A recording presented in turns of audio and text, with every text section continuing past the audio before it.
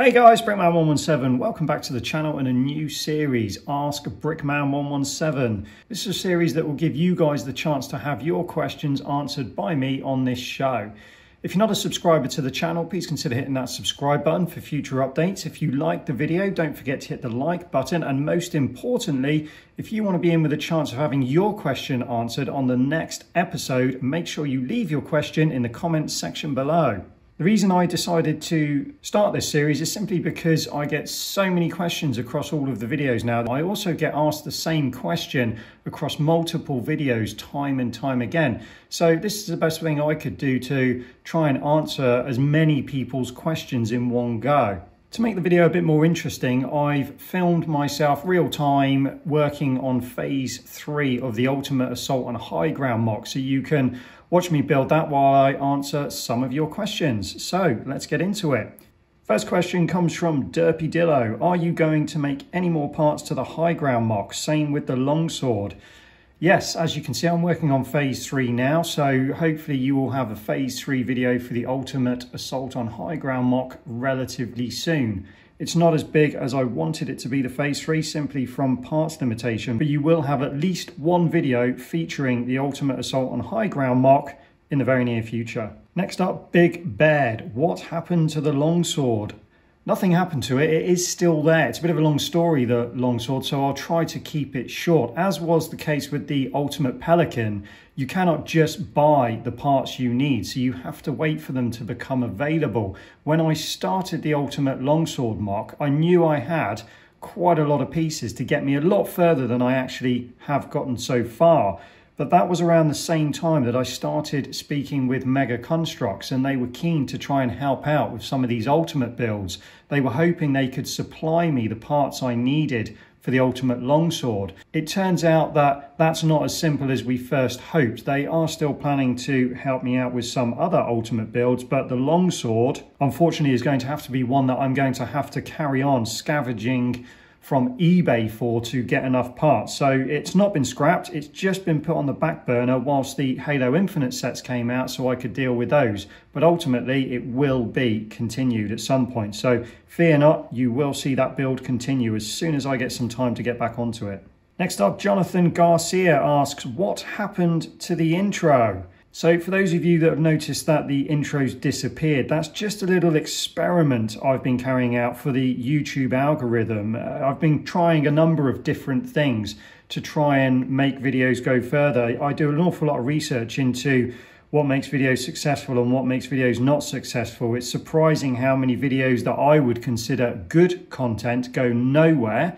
And I make some videos that are, shall we say, not my best work, and they seem to go very, very far. So understanding why and how all of that side of YouTube works is a very important part of being a YouTuber. Removing the intro was a little experiment that I was carrying out for viewer retention. Most YouTube videos, you can lose up to 50% of your viewers within the first 10 seconds. My intro often takes 6 to 10 seconds. They say that if you want to retain your audience, you have to engage them within the first 5 seconds of your video. As if they're not engaged with 5 seconds, they move on to the next video. So removing the intro was a way for me to try and get straight onto the video very quickly, just to see if it changes that viewer retention percentage. So that's still an ongoing experiment. I would prefer to have the intro. I prefer to do it. It makes me feel like the video is more complete.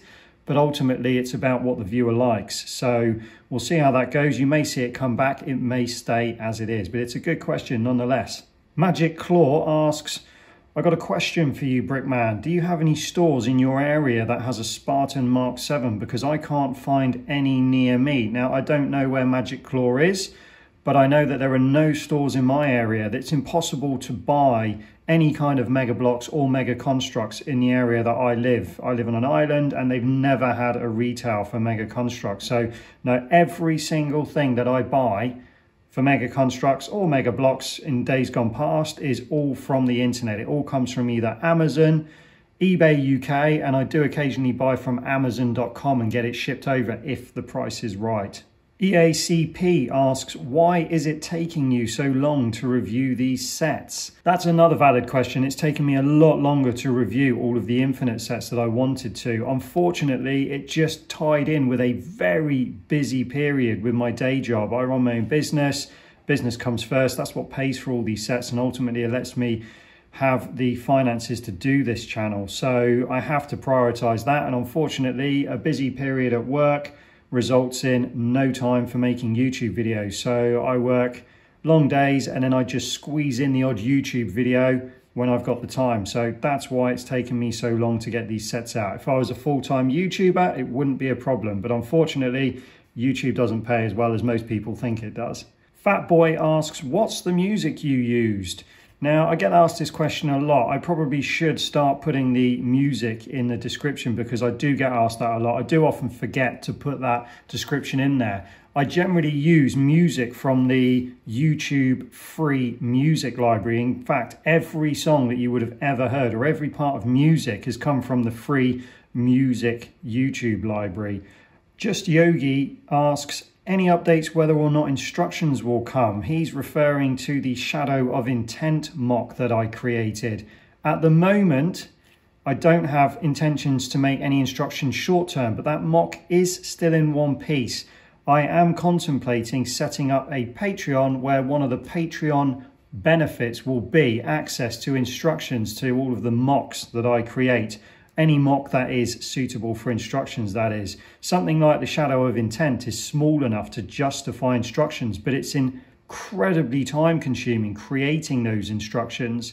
The instructions I created for the Ultimate Warthog was a very unpopular video. So for the hardcore fans, it's very much appreciated.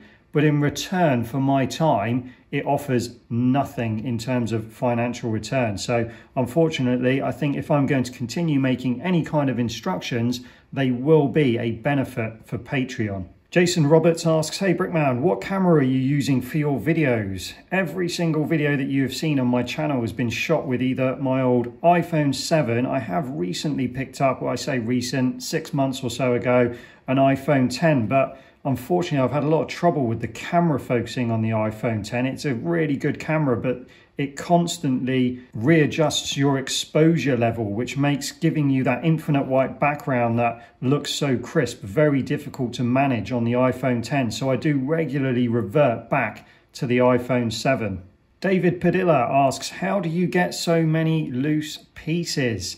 I buy lots and lots of old sets from eBay UK. A lot of people think that I've been buying these sets over the last 6 to 12 months, which is the life of the channel. I haven't. I've been buying people's old sets for years and years and years whilst I was collecting without building before I was a YouTuber. So many people's old sets were paid for a long time ago, stored away in my loft with my brand new in-box collection for this purpose, for when I finally found time to set up a YouTube channel. So a lot of the sets that you've seen on my videos of eBay hauls, some of those sets may have been purchased many years prior to the video coming out. And that's how I get all of the loose sets. They come in a right state, dusty, all muddled up. They go through the washing machine, they get separated, and then they get put into different containers and so on, as you've seen, which I can use to build. And that's pretty much the only way you can create a good stockpile of Mega Construx pieces. So that's all the questions for episode 1 of Ask Brickman 117. If you do have a question, by all means put it in the comment section below. I'll try to answer the most commonly asked questions, but I'll also answer questions that appeal to me. Do feel free to ask me what you like, but don't be offended if I don't answer your question. After all, I can't answer all the questions, but I will do my best to get through as many as I can within a reasonable time frame. If these videos come across well with the hardcore fans, then I intend to release one of these videos once every week to 2 weeks. We'll see how popular and how many questions there are on there. If the demand is there, I will try to release one of these videos every week. If the demand is not there, I'll do it every 2 weeks. But I'd like to continue this because I think it's a good way to relate to the fans and come back and give something back to all the support you've shown me so far through this channel's life. So as always, thanks for watching. Don't forget to subscribe, and we'll see you next time.